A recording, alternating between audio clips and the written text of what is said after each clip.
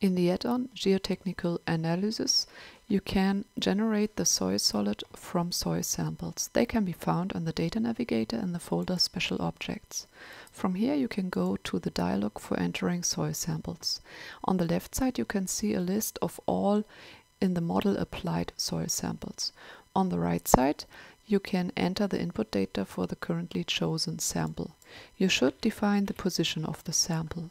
You can define a groundwater level and the soil layers should be given. Therefore, you can choose a soil material from the before in the model defined materials,